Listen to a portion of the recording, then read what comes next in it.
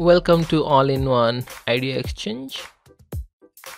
What are the major difference between for Windows 10 Home Edition and Pro Edition? Only few differences are there. The major difference is the price. Pro is double price than Home. So you can buy two license Home against of Pro. That is the first difference. Then second difference is domain joining.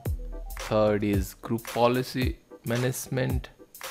Fourth is BitLocker. Fifth is remote desktop, and sixth is device guard.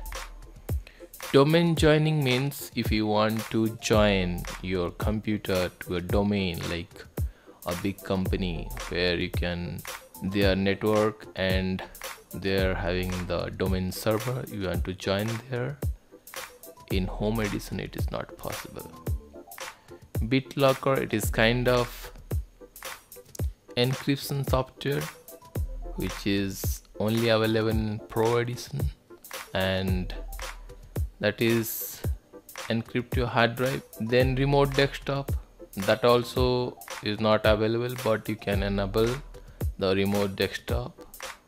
And the device guard. Device guard is like kind of protecting a PC from malware or unnecessary code which is not good for the operating system. It will protect from that.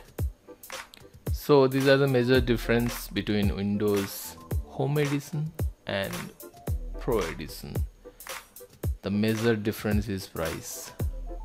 So if you want this advanced thing, you can give little more price for Windows 10 Pro. Okay, I hope you enjoyed the video. See you in the next one. Thank you. If you like it, give a thumbs up to my video and comment and subscribe please. Thanks for watching.